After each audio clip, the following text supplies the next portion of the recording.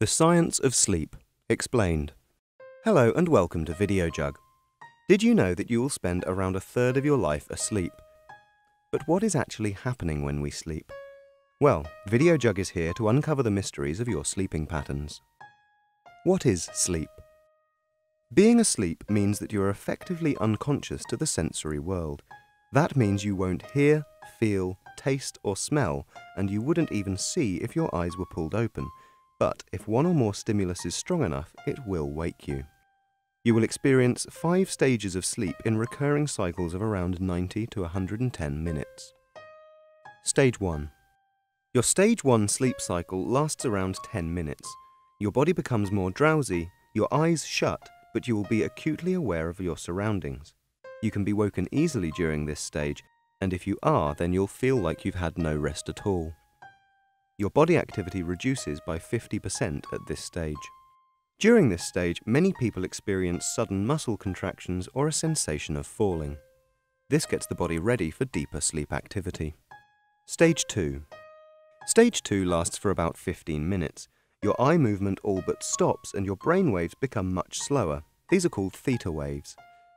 Your muscles will tense and relax intermittently, which might make you twitch slightly. Your body temperature will also fall. You're now ready for deeper sleep. Stages 3 and 4. The third and fourth stages of sleep are known as deep sleep time or delta sleep. Breathing and heart rates reach their lowest levels and the brain starts to produce large, slow waves known as delta waves. It's very difficult to be woken from deep sleep. The brain produces slow delta waves almost exclusively, and there will be no eye movement or muscle activity. At this stage, your glands secrete large amount of growth hormones and as a result help restore your body from the wear and tear of daily activity. This is when you may experience sleepwalking or night terrors, and in the case of small children, bedwetting. Stages 2 and 3 are repeated before the brain moves into the final stage of sleep, REM. Stage 5. REM Sleep.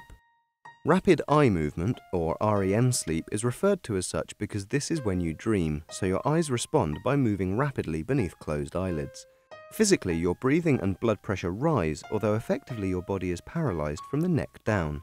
This is said to be a way our bodies stop us from acting out our dreams. There is much speculation as to the benefits of REM sleep, but there is strong evidence suggesting that this is when you'll sort through all the information you picked up in the day. Your brain discards unnecessary information and consolidates all your new memories. You will move into REM state around 70 to 90 minutes after going to sleep, and you'll return to this stage another 3 to 5 times during the night.